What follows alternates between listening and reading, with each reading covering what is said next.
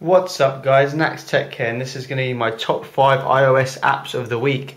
If you're a subscriber to my channel, you'll know that I've been doing this for Android, but I've got an iPod Touch now and I thought might as well open it up to iOS. So yeah. Starting off with How Do. By the way, all these apps are free this week. How Do is a cool app. Basically, it's a video kind of helper that people put on there, and you can put on there to assist people in doing random things. For example, this guy here, how to eat a cucumber. So you go ahead and you hit it, press play, and if you listen. How to eat a cucumber. The first step is to get a cucumber. This one's from Sainsbury's, but yours could be from anywhere. Now he's got quite a funny voice and all that, and this is just kind of a piss take. But you get how it works, and then once that's done, you swipe away. Peel back the plastic wrapper. It's a little like peeling back the foreskin of a human mammal. And then, yeah, keep going. Slice off a section of cucumber. It can be any size, but I like to make my sections bite-sized, which will help with the next stage.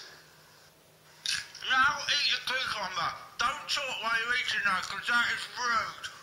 Thank you. So you can see, I mean, that one was quite a joke, but some of them I'm sure would actually be useful in helping you on how to do some stuff.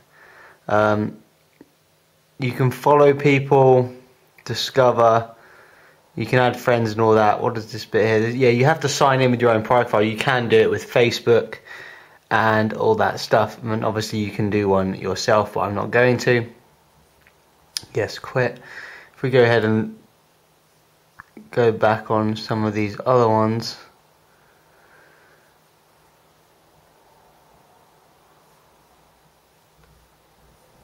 Your ingredients: garlic. So this one helps you cook. Tomatoes, capers, olives, and pasta.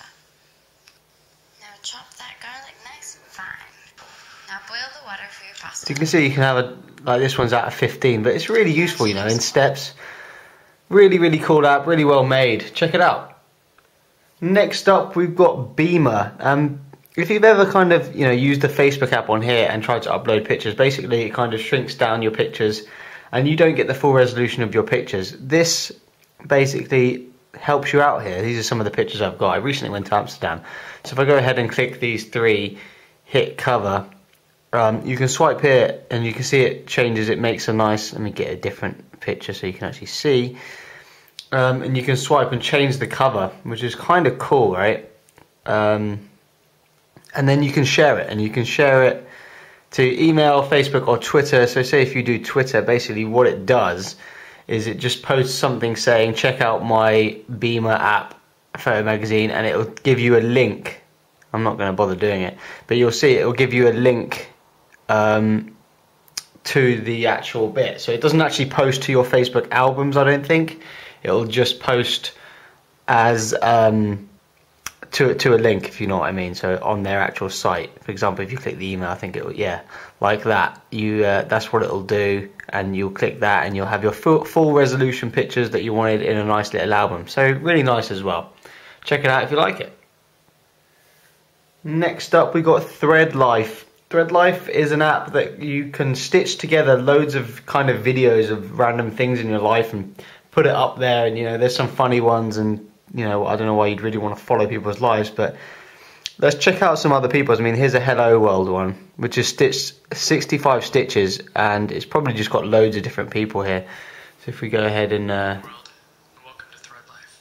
Today we launched a refreshing new way to collect and share your life. By capturing your memories in 3-second video clips we call stitches. They allow you to collaborate with your friends, family, and the world. So say hello world and tell us where you're from. Hello world from San Francisco. Hello world. Hello world from Inner Circle Labs.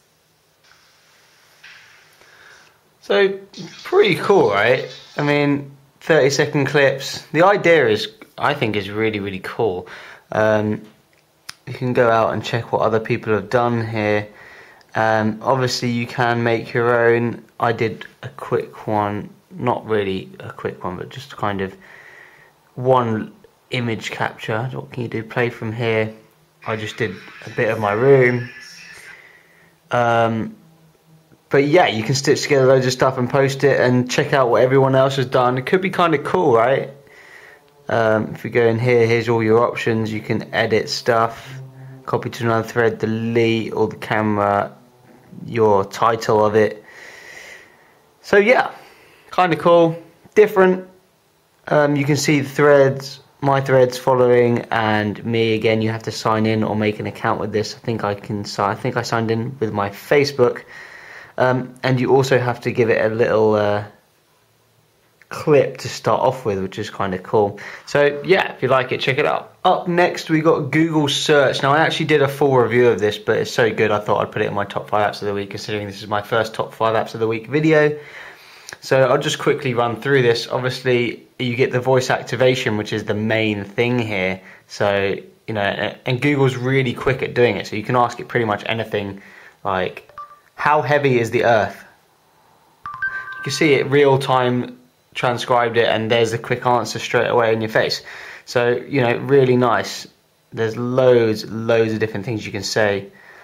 Cast of the Big Bang Theory. So called the Big Bang Theory, but probably my English accent. Cast of the Big Bang Theory.